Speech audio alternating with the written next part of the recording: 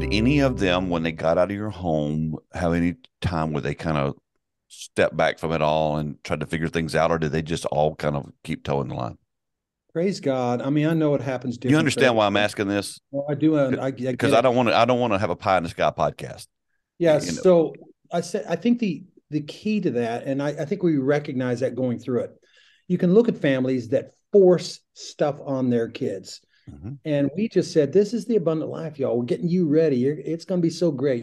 Jesus is going to do amazing things through you. And we're just getting ready for that. And mhm. so when you show up to do your list of, what I have a list of 10 things you're going to do at your dinner table, you don't say, all right, everybody open up your, you just say, all right, come on, now let's do the Dinner at your house had activity. to last 3 hours.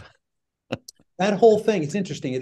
You think it would last a long time, Yeah, but you get efficient at doing it, and it takes about five, honestly, 5 to 10.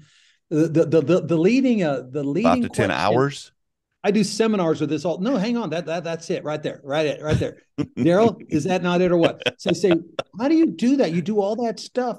And so the number one question, you think number one question is, well, which creeds? Or number one question would be, No. well, which prayers? Number one question is, how do you keep the food warm? Yes.